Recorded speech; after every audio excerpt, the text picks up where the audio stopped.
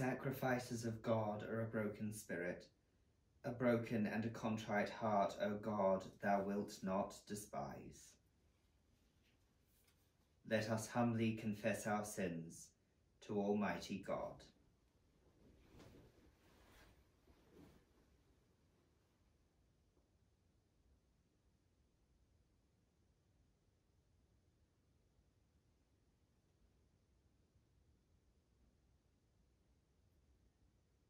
O God, our Father, we have sinned against thee in thought, word, and deed.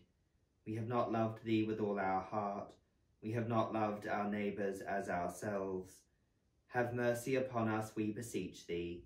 Cleanse us from our sins, and help us to overcome our faults. Through Jesus Christ our Lord. Amen. May the Almighty and merciful Lord grant unto you pardon and remission of all your sins, time for amendment of life, and the grace and comfort of the Holy Spirit. Amen. Our Father, which art in heaven, hallowed be thy name. Thy kingdom come, thy will be done in earth as it is in heaven.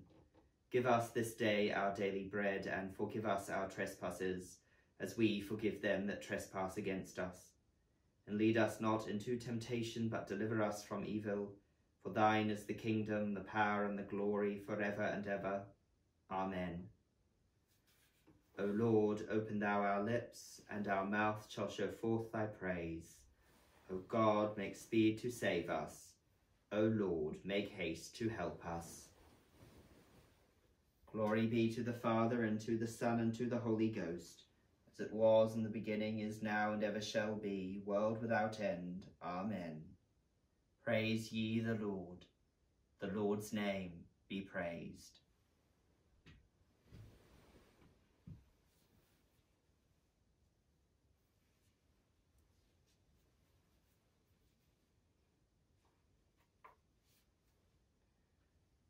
O Lord, rebuke me not in thine indignation, neither chasten me in thy displeasure.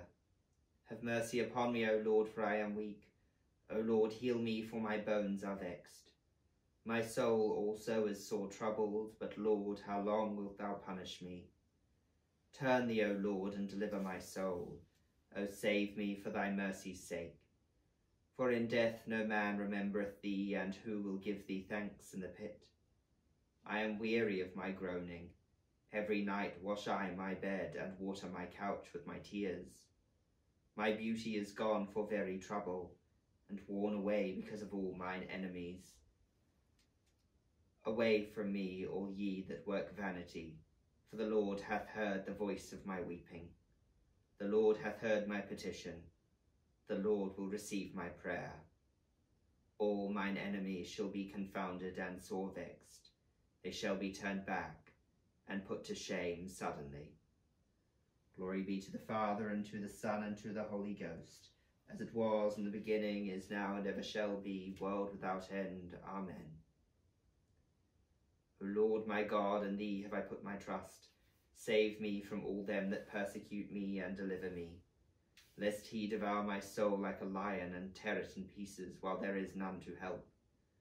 O Lord my God, if I have done any such thing, or if there be any wickedness in my hands, if I have rewarded evil unto him that dealt friendly with me, yea, I have delivered him that without any cause is mine enemy, then let mine enemy persecute my soul, and take me. Yea, let him tread my life down upon the earth, and lay mine honour in the dust.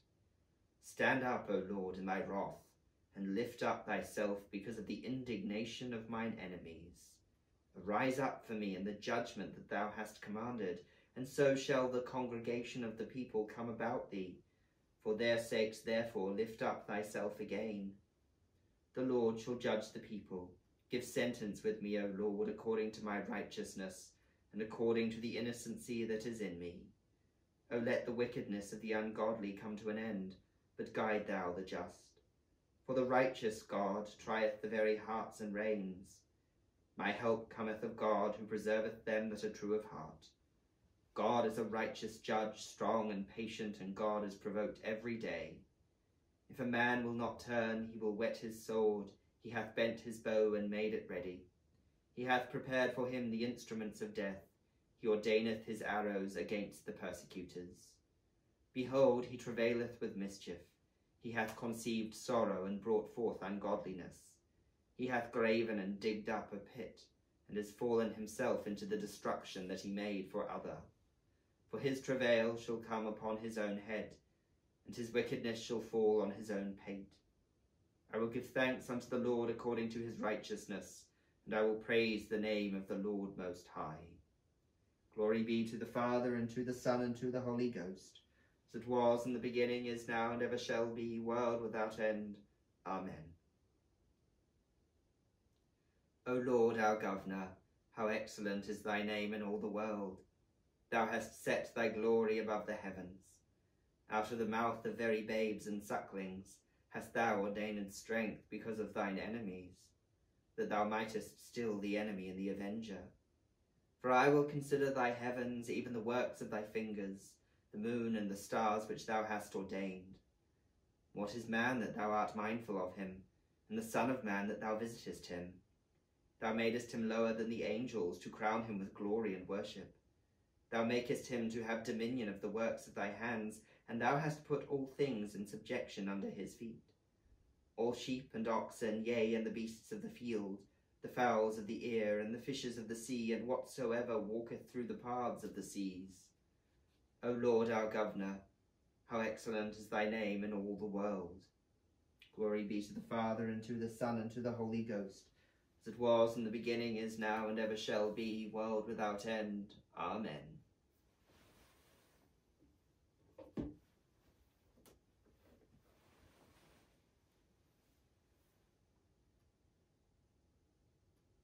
The reading is taken out of the book of the prophet Jeremiah, chapter 22, beginning at the 20th verse.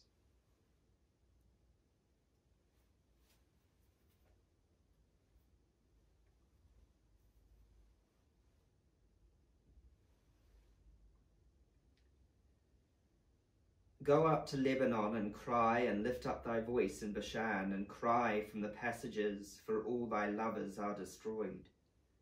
I spake unto thee in thy prosperity, but thou saidst, I will not hear.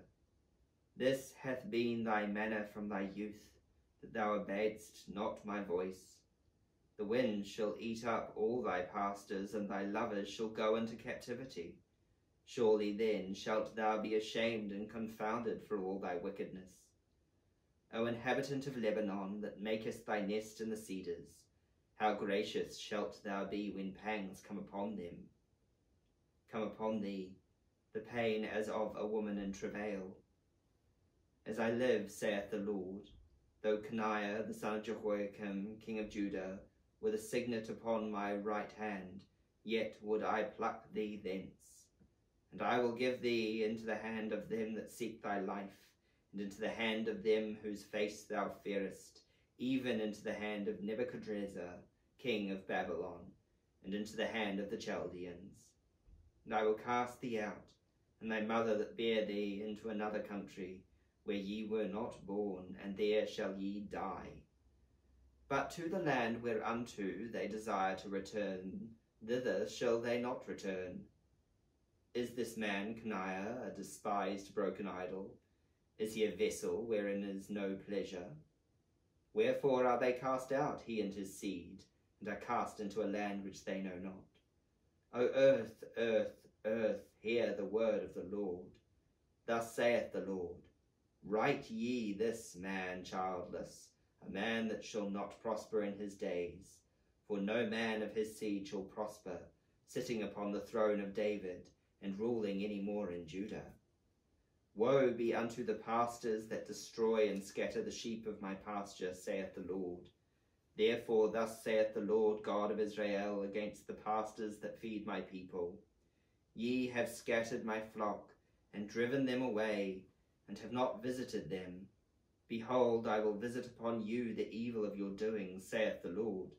And I will gather the remnant of my flock out of all countries whither I have driven them, and will bring them again to their folds, and they shall be fruitful and increase. And I will set up shepherds over them which shall feed them, and they shall fear no more nor be dismayed, neither shall they be lacking, saith the Lord. Behold, the days come, saith the Lord, that I will raise unto David a righteous branch, and a king shall reign and prosper, and shall execute judgment and justice in the earth. In his days Judah shall be saved, and Israel shall dwell safely. And this is his name whereby he shall be called, the Lord our righteousness. Therefore, behold, the days come, saith the Lord, that they shall no more say, the Lord liveth, which brought up the children of Israel out of the land of Egypt. But the Lord liveth, which brought up, and which led the seed of the house of Israel out of the north country, and from all countries whither I had driven them, and they shall dwell in their own land. Here ends the lesson.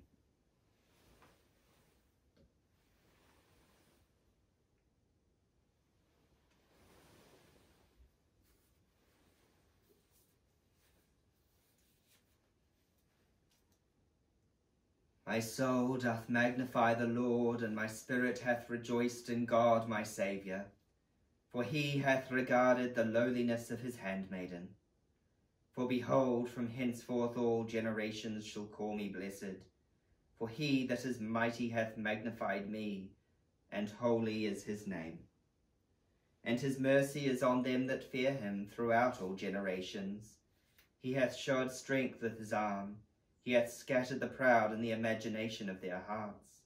He hath put down the mighty from their seat, and hath exalted the humble and meek. He hath filled the hungry with good things, and the rich he hath sent empty away. He, remembering his mercy, hath holpen his servant Israel, as he promised to our forefathers, Abraham and his seed forever.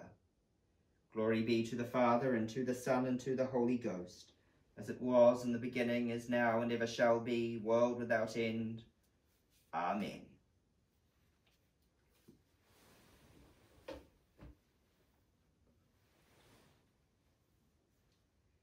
The lesson is taken from the Gospel of John, chapter 12, beginning at the first verse.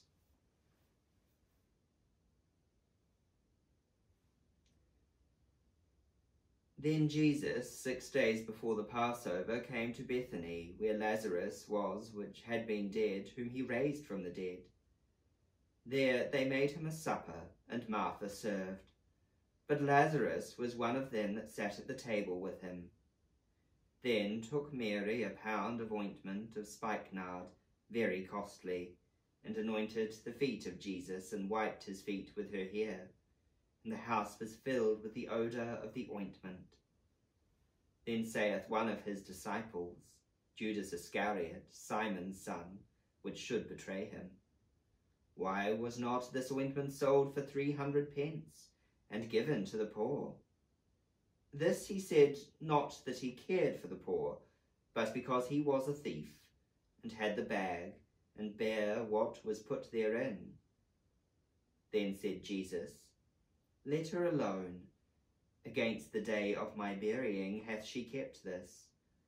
For the poor always ye have with you, but me ye have not always.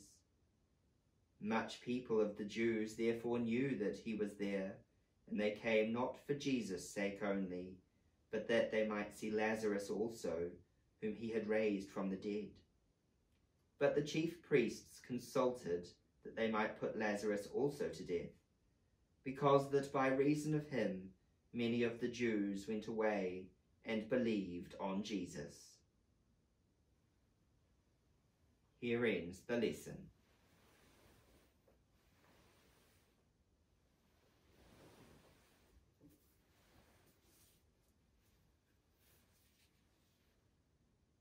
Lord, now lettest thou thy servant depart in peace according to thy word. For mine eyes have seen thy salvation, which thou hast prepared before the face of all people, to be a light to lighten the Gentiles, and to be the glory of thy people Israel. Glory be to the Father, and to the Son, and to the Holy Ghost, as it was in the beginning, is now, and ever shall be, world without end. Amen. I believe in God, the Father Almighty, maker of heaven and earth, and in Jesus Christ, his only Son, our Lord, who was conceived by the Holy Ghost, born of the Virgin Mary, suffered under Pontius Pilate, was crucified, dead, and buried. He descended into hell. The third day he rose again from the dead. He ascended into heaven, and sitteth on the right hand of God the Father Almighty. From thence he shall come to judge the quick and the dead. I believe in the Holy Ghost, the Holy Catholic Church, the communion of saints, the forgiveness of sins, the resurrection of the body, and the life everlasting. Amen. The Lord be with you. Let us pray. Lord, have mercy upon us. Christ, have mercy upon us. Lord, have mercy upon us. Our Father, which art in heaven, hallowed be thy name. Thy kingdom come, thy will be done in earth as it is in heaven. Give us this day our daily bread, and forgive us our trespasses, as we forgive them that trespass against us. And lead us not into temptation, but deliver us from evil. Amen. O Lord, show thy mercy upon us, and grant us thy salvation. O Lord, save the Queen, and mercifully hear us when we call upon thee. Endue thy ministers with righteousness, and make thy chosen people joyful. O Lord, save thy people, and bless thine inheritance. Give peace in our time, O Lord, because there is none other that fighteth for us, but only thou, O God. O God, make clean our hearts within us, and take not thy Holy Spirit from us. We beseech thee, Almighty God, mercifully to look upon thy people, that by thy great goodness they may be governed and preserved evermore, both in body and soul, through Jesus Christ our Lord. Amen. Almighty and everlasting God, who hatest nothing that thou hast made, and dost forgive the sins of all them that are penitent, create and make in us new and contrite hearts, that we, worthily lamenting our sins and acknowledging our wretchedness, may obtain of thee, the God of all mercy, perfect remission and forgiveness, through Jesus Christ our Lord. Amen. O God, from whom all holy desires, all good counsels, and all just works do proceed, give unto thy servants that peace which the world cannot give, that both our hearts may be set to obey thy commandments, and also that by thee, we being defended from the fear of our enemies, may pass our time in rest and quietness, through the merits of Jesus Christ our Saviour. Amen.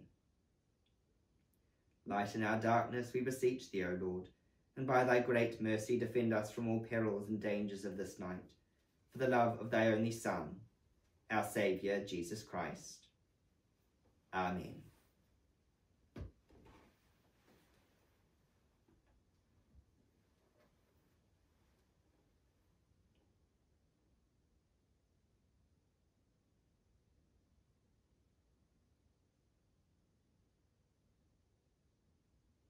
That this evening may be holy, good, and peaceful, we pray to you, O Lord.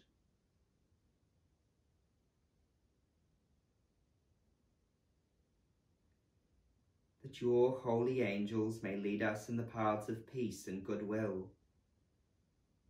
we pray to you, O Lord.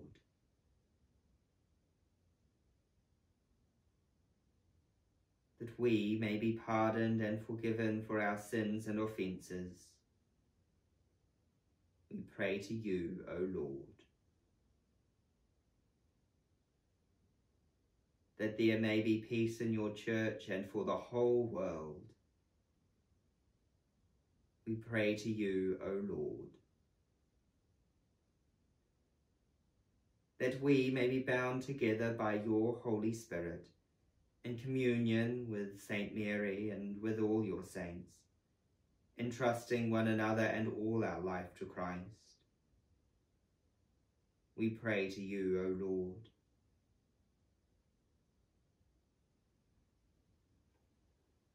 Let us, in a moment of silence, commend ourselves and all for whom we pray, to the mercy and protection of God.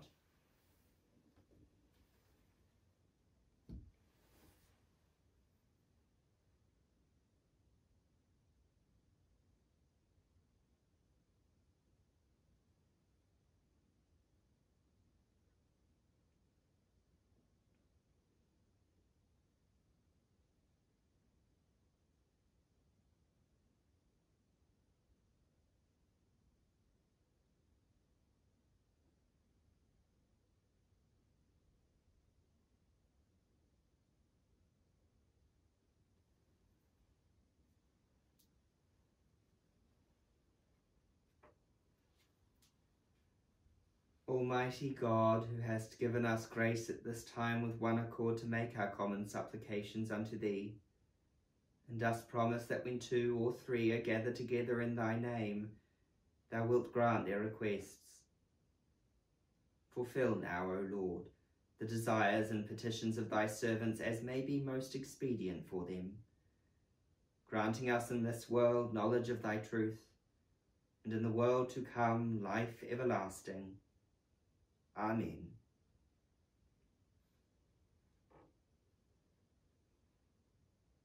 The grace of our Lord Jesus Christ, and the love of God, and the fellowship of the Holy Ghost be with us all evermore. Amen.